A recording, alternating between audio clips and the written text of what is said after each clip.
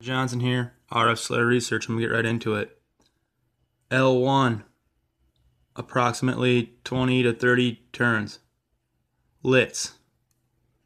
L2, approximately 80 to 100 turns. 30 gauge or so.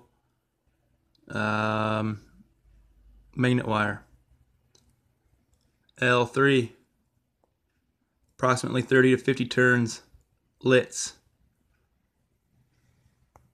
L1, L2, and L3 are not connected whatsoever. Everything is induction here. Inductive coupling. I'm going to say that. I'm going to try and sound smart, but that's what it is. Okay, so back here, this mess here, this wire coming off here comes to the top of my L1. That is the antenna. This white one coming to the bottom of L1, that's ground. L2 sits there. It is linked to this variable capacitor. So in essence, you have a wave trap in line on the rod.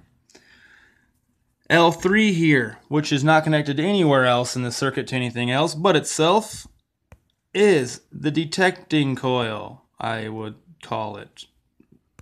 If I could have Marconi here, maybe he could tell me different. But the bottom of which is this black wire here, coming glued here. It comes down, wraps around, and it is right here, which goes to the ground or the frame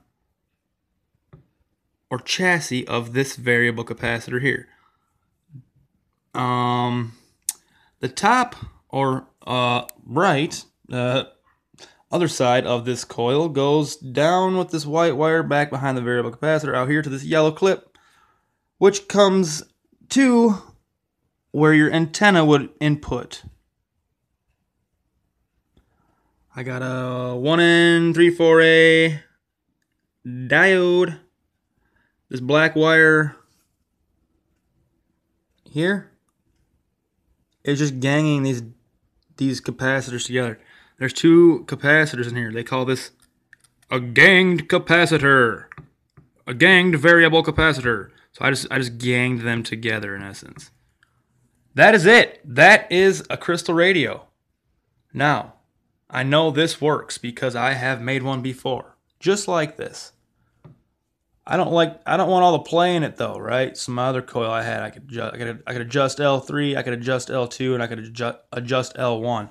I know right where I want them because I know what I'm doing here because I have it set up just how I had the other one. So I will get it going and let everyone see how it works.